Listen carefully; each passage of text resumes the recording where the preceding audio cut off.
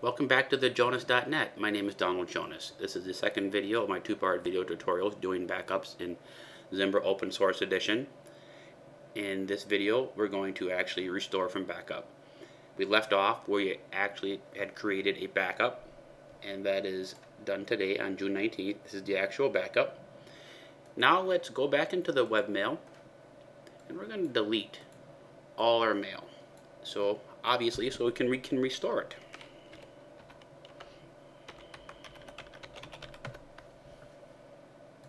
And let's just highlight everything and delete it. And let's go into Cent and delete and trash and remove everything.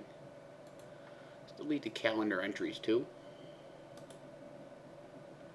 Delete. Delete. And the last one here. And I don't believe there are any other ones. Let's just check the view on this. I have it on work week instead of week. That way it's not included in the weekends. Alright, so it's working well. Let's move this out of the way. So with the backup, let's close all these windows out. And let's go to the Zimbra installation, which is under the root, under the OPT. And let's go to our backup that we're going to be using, which is in storage 1, which where the attached hard drive is.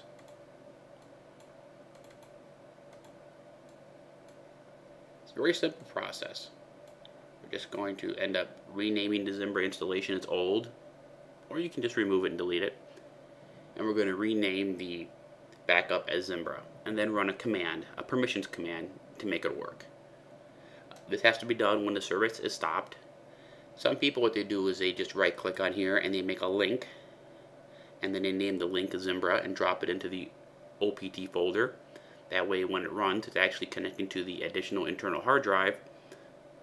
The beauty of that is if your hard drive, your Linux operating system crashes, instead of copying everything over, all you have to do is just make a link and drop it in to this directory and run the permissions. I like to move everything back into its original position. That's just me. It really comes down to personal preference. This is kind of a neat solution where if you're doing your backups to external USB drive, for example, and you have a mocked up version of Zimbra running on your laptop, maybe in VirtualBox or something, or VMware, you could just take that USB drive and plug it into your laptop and drop a link into your OPT folder on your laptop, run a quick permissions command, and whatever date your user needed an email restored from, you could just attach that particular via the link to your Zimbra installation on, say, your laptop, and fire up the Zimbra installation and find that email, go into the administrative console, open that user's email, find it, and then just send it to them. It's not the fanciest way of doing backups, but it will work, and it's free. And I guess that's the whole point of these videos, is to use open source and free and find something that works. So with that being said, we're going to actually restore the Zimbra installation. So go into Terminal, and we're going to stop the service.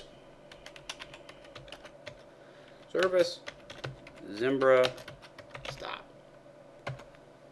This might take about 20 seconds to stop. And when that's done, we're just going to copy it over. And then start it back up, fire up your Zimbra installation, and the email should be there, and we're finished. It's a very simple way of doing it, but it's solid. And that's what we're looking for here. Should just be a second more. And when this is done, I guess I can just rename this to old. Wait till it finishes here. I'm getting excited. I want to rename it. That's funny. Rename it old. You know what? I feel so confident this is going to work. I'm just going to remove it. Alright. And let's just take this and copy it over. Paste. And I'm going to just close out of this. And this will take a few minutes to copy, and then we'll start it back up. Alright, great. It's finished copying over. Now we just need to rename the directory to Zimbra. Rename it to Zimbra.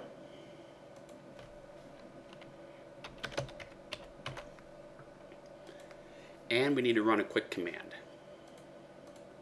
Go back to my website here and type in Zimbra once again.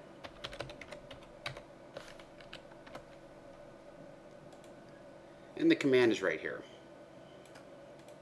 Copy that. Open up your terminal. Just paste it in. Oh, didn't quite paste. And recopy that. Just recopy that again. Sometimes it never catches. Well, I'm going from a virtual environment to a real environment. Sometimes it doesn't pass the information. There we go. Okay, so this permission right here is pointed to the default installation of Zimbra, which is right here.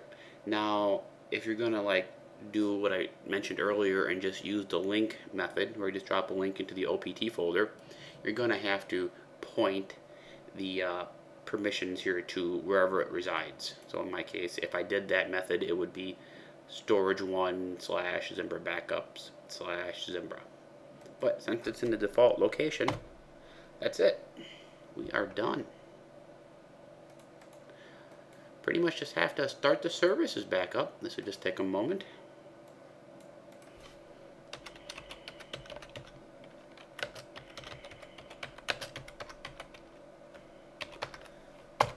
And I'm going to pause the video for a moment. I'll be right back as the services start up. Alright, great. The service is all started up normally. Let's close out of everything. And let's go to the Zimbra installation here. You can bring over the web browser. And it came right up. Let's log in.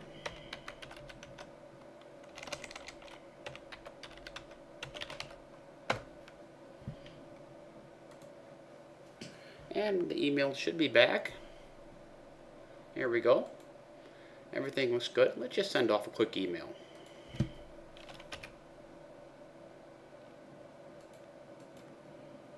We'll call it my test.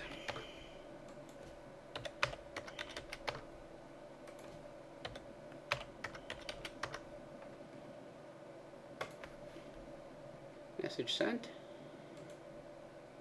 And give it a moment here. There it is. Came right through. Go into calendar. There are our calendar entries. And just do a quick calendar test.